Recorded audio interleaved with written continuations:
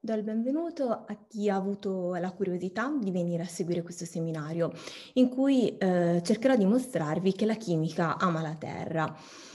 Ehm, Intanto mi presento, mi chiamo Silvia Borsacchi, sono una ricercatrice dell'Istituto di Chimica dei Composti Organo Metallici del CNR di Pisa e insieme a colleghi del CNR e dell'Università di Pisa mi occupo nel mio lavoro quotidiano di ricerca di studiare materiali solidi per le più varie applicazioni, dall'energia alla farmaceutica alla tecnologia e così via, mediante risonanza magnetica nucleare.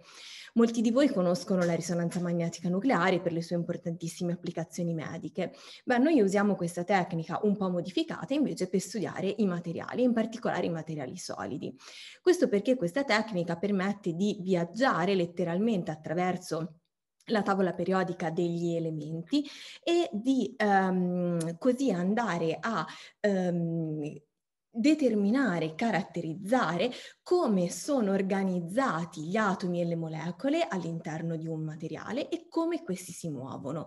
Tutto questo su una scala piccolissima. Noi andiamo a guardare uno spazio che è dell'ordine del miliardesimo di metro, dei moti che hanno dei tempi caratteristici dal decimo al miliardesimo di secondo.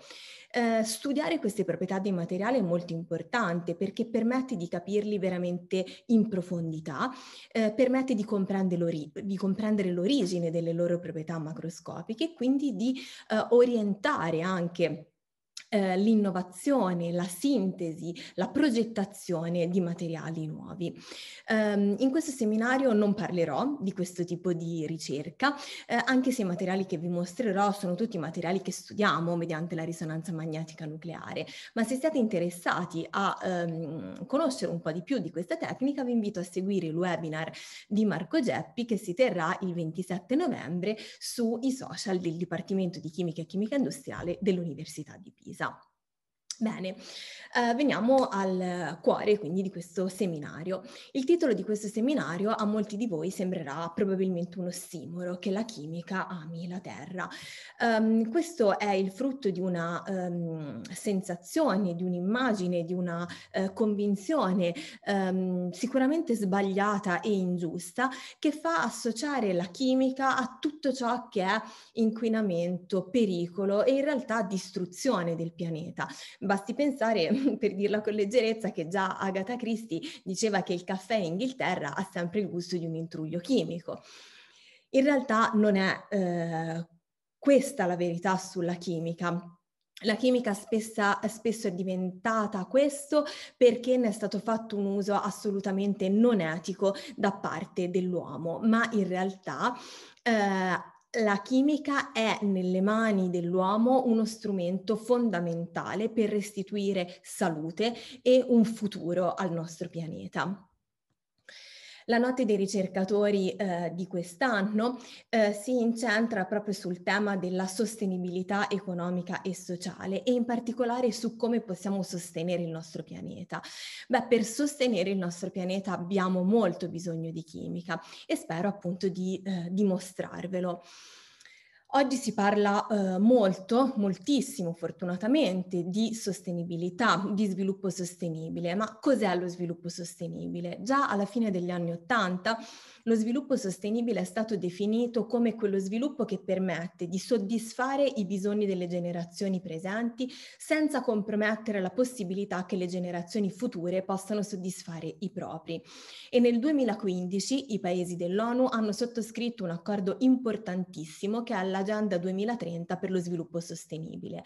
In questo accordo sono stati individuati ben 17 obiettivi, i 17 obiettivi per lo sviluppo sostenibile, che sono dei veri e propri pilastri per lavorare nell'ottica di costruire davvero uno sviluppo sostenibile. Questi obiettivi spaziano da tutti i più importanti campi della nostra vita, sono obiettivi sociali, economici, scientifici, tecnologici, industriali. E quello che è fondamentale è che ci sia una sinergia tra tutti questi settori. Sicuramente per raggiungere questi obiettivi abbiamo assolutamente bisogno della scienza e in particolare la chimica deve svolgere un ruolo assolutamente fondamentale. Vediamo perché. Beh, ci sono degli obiettivi sui quali la chimica può intervenire direttamente. Si pensi alla salute con lo sviluppo di nuovi farmaci, all'accesso a acqua potabile per tutti, alle energie pulite e rinnovabili, alle azioni per il clima e così via. Ma di certo la chimica deve fare la sua parte nell'impegnarsi a garantire anche un'istruzione di qualità, un'uguaglianza di genere, deve dialogare con l'industria e deve dialogare con tutti gli altri attori dello sviluppo sostenibile.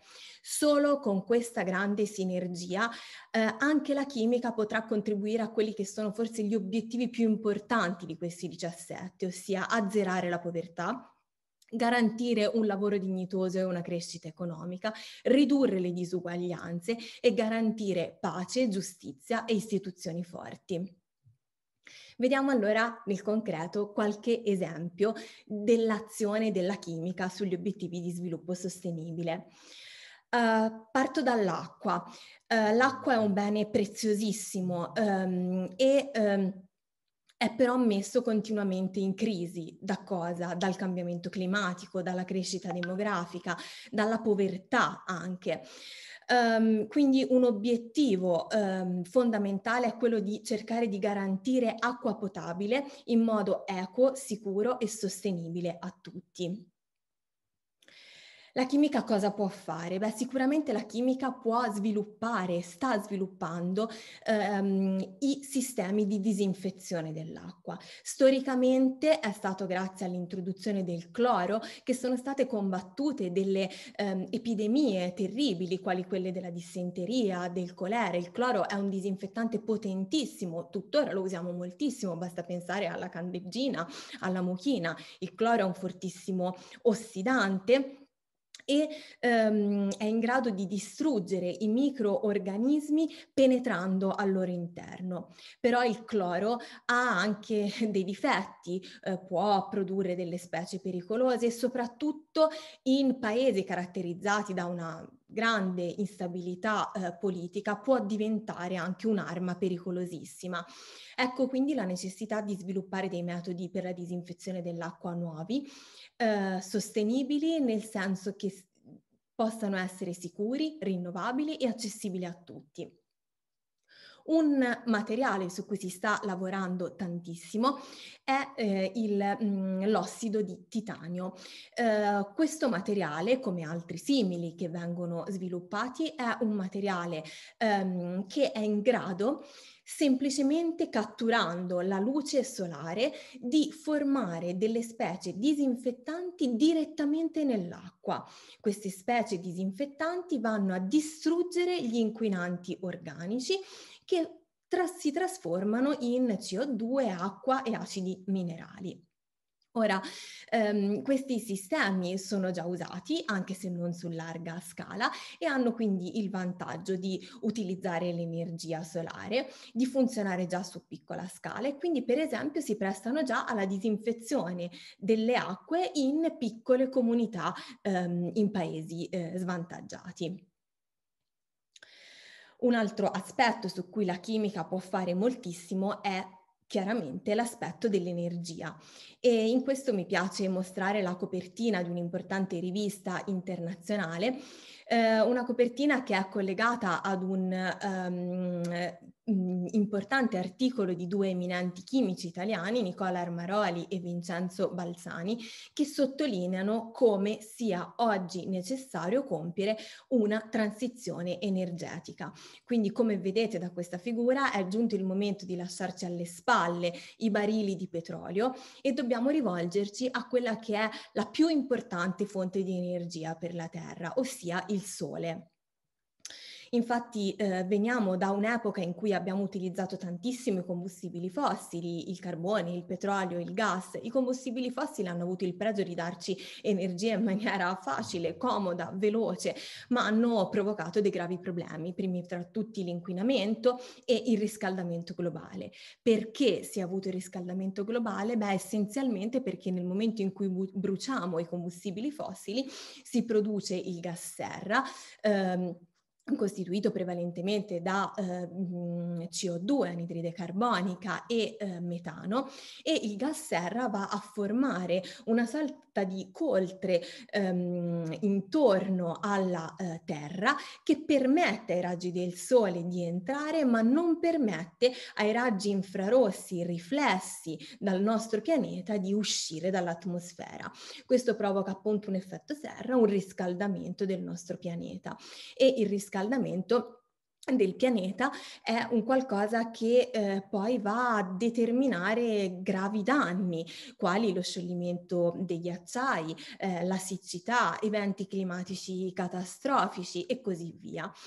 Quindi è assolutamente necessario abbattere queste emissioni, è assolutamente necessario abbattere l'utilizzo di combustibili fossili, e dobbiamo appunto rivolgerci a delle fonti di energia pulita. Il sole è una fonte di energia fantastica perché è pulito, è potente, e è anche una fonte di energia democratica perché la possiamo trovare più o meno su tutto il pianeta. Ma com'è possibile trasformare l'energia del sole in energia elettrica per la nostra vita? Beh, per farlo sono necessari dei dispositivi che sono le celle fotovoltaiche, e il cuore delle celle fotovoltaiche è fatto da materiali che devono essere in grado di operare questa trasformazione. Quindi ecco il ruolo della chimica. La chimica ha sviluppato e deve continuare a sviluppare materiali sempre più efficienti per operare questa trasformazione. Ad oggi quello che è già realtà sono le celle fotovoltaiche a base di silicio, sono quelle che si vedono comunemente in giro, ma si stanno studiando altri tipi di materiali per le celle fotovoltaiche, quali quali i materiali organici, quindi a base di carbonio, che permetterebbero per esempio di avere delle celle fotovoltaiche a più basso prezzo, magari flessibili, magari colorate, e si stanno studiando anche dei materiali ancora diversi che si chiamano perovskiti, che contengono piombo, bromo, azoto e altri elementi simili, e questi materiali hanno mostrato un'efficienza straordinaria, ma hanno ovviamente dei problemi che devono ancora essere risolti, quali ad esempio lo smaltimento del piombo. L'Europa si è data un obiettivo estremamente ambizioso, che è quello di azzerare le emissioni di gas serra entro il 2050. Beh, dal 1990 ad oggi qualcosa abbiamo fatto, ma la strada è ancora lunga. E tutti possiamo fare qualcosa, perché come vedete in questo grafico che mostra la provenienza del gas serra dai vari settori, diciamo, della nostra vita, più o meno i trasporti, i consumi, diciamo, legati al consumo di combustibile, esclusi i trasporti, quindi tutto quello che sono i consumi della nostra vita, e l'industria, contribuiscono più o meno in ugual modo alle emissioni di gas serra. Quindi ognuno di noi può fare sicuramente la sua parte nell'abbattere queste emissioni.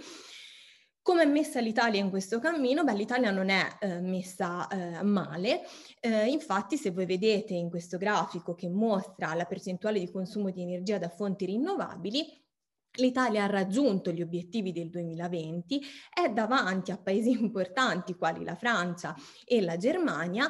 Le fonti rinnovabili in realtà in Italia non sono solo il sole, sono l'idroelettrico, sono l'eolico. Il sole c'è, ma sicuramente si può ancora crescere moltissimo nel settore solare.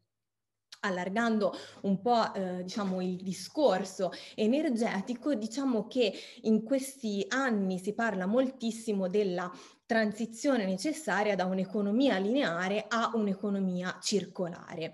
Vediamo un attimo cosa sono, cosa rappresentano questi concetti. Beh, quello che abbiamo vissuto finora è una economia sostanzialmente lineare. Si usano i combustibili fossili, li bruciamo, otteniamo energia, otteniamo i nostri beni di consumo, basti pensare alla plastica che viene da derivati del petrolio, produciamo anidride carbonica, produciamo rifiuti. Dopodiché l'anidride carbonica è vero che può essere fissata dalle piante, ma poi le piante, per trasformarsi in combustibili fossili, hanno bisogno di un tempo che è lunghissimo rispetto a quello che noi impieghiamo per consumare i combustibili. Quindi chiaramente questo modello di sviluppo è un modello appunto lineare, in cui non c'è un cerchio che si chiude, e non è un modello sostenibile. Quello che si sta cercando di operare è quello di passare a un'economia circolare nella quale la chimica, la cosiddetta chimica verde, ha un ruolo estremamente importante. Quindi utilizzare fonti di energia non fossili ma rinnovabili e, perché no, materiali vegetali di scarto, biomasse vegetali. Questi materiali possono essere usati per produrre energia, per produrre beni di consumo. In che modo? Beh, perché contengono fondamentalmente degli zuccheri dai quali, con opportuni processi e catalizzatori che è compito della chimica sviluppare, è possibile ottenere dei biocarburanti e anche dei prodotti chimici da cui poi partire per la sintesi dei nostri beni di consumo. Chiaramente poi nel nostro consumo continueremo a produrre rifiuti e CO2. Ma a questo punto il cerchio si potrà chiudere, perché il processo con cui dalle piante possiamo tornare ad avere dei materiali di partenza è un processo veloce, non abbiamo bisogno più che le piante si trasformino in fossili. Ovviamente, perché questo circolo virtuoso sia completo, è fondamentale anche una corretta gestione, un corretto riciclo dei rifiuti, e la chimica interviene sul processo di riciclo di moltissimi materiali, processi che fortunatamente sono già realtà. Di questo non vi parlo, ma vi invito a seguire i contributi del gruppo WOW del CNR di Pisa, che si occupa proprio di tutta la tematica connessa al riciclo dei rifiuti. Quindi spero di avervi mostrato a questo punto che il futuro del nostro pianeta ha sicuramente bisogno di chimica, di chimici, di competenza, di conoscenze, di consapevolezza, e che tutte queste elementi devono essere uniti e giocare insieme. Quindi è molto importante quindi che ci siano dei nuovi chimici. Spero che ci saranno tanti giovani che si rivolgeranno alla chimica.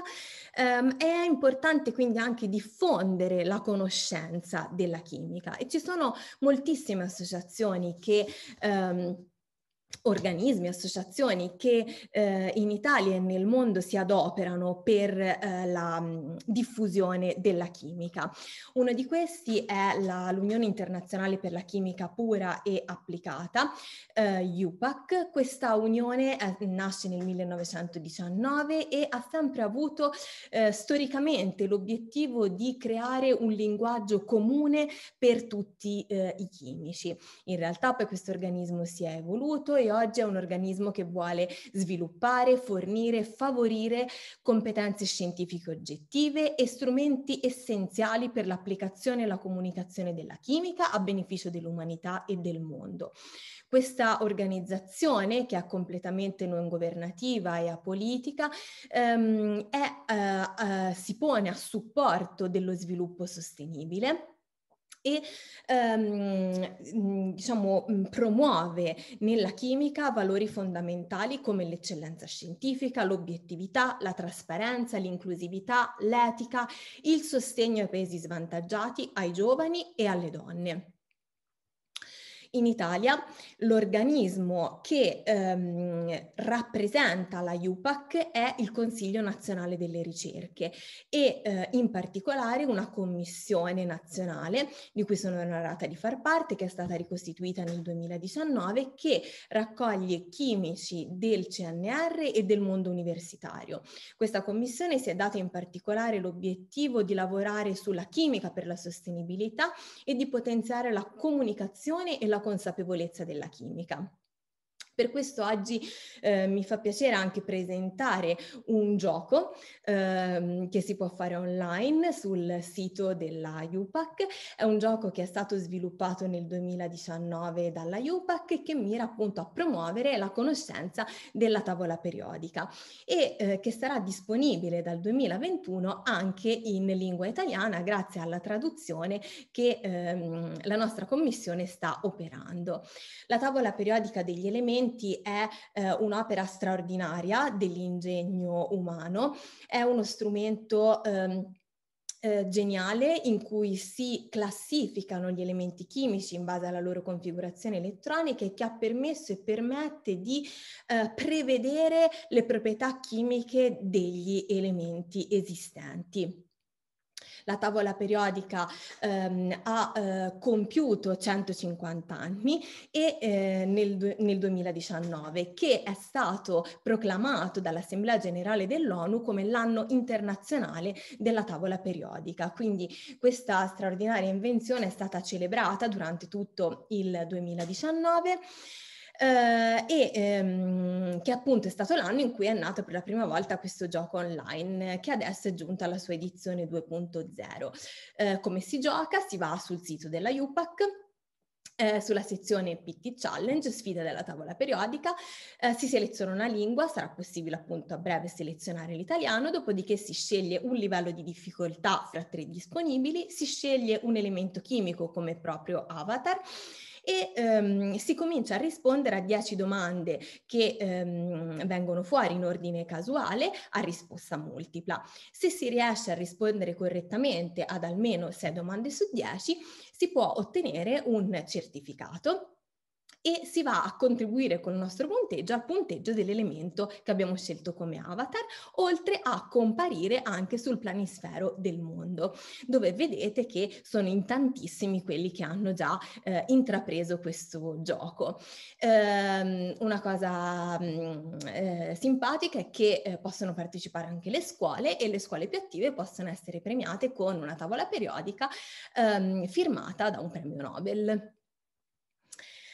Vorrei concludere questo seminario mostrandovi una tavola periodica un po' particolare, una tavola periodica sicuramente deformata, è quella che è stata pubblicata dalla Società Chimica Europea, sempre nel 2019, in cui ad ogni elemento chimico è stato dato uno spazio in qualche modo proporzionale alla sua disponibilità ancora disponibilità residua sul nostro pianeta. Come vedete, gli elementi gialli, rossi, arancioni e neri sono elementi a disponibilità limitata e un spunto, secondo me, di riflessione deve nascere dall'osservare tutti quegli elementi che hanno il simbolino dello smartphone disegnato sulla loro casella, perché tutti questi elementi sono presenti nei nostri smartphone e vedete che ce ne sono moltissimi che hanno delle riserve future molto limitate. Con questo ho concluso, vi saluto, vi ringrazio per l'attenzione che mi avete dedicato e esorto ognuno di noi a fare la sua parte nel sostenere il pianeta e con l'aiuto della chimica andremo verso un futuro migliore. Arrivederci a tutti.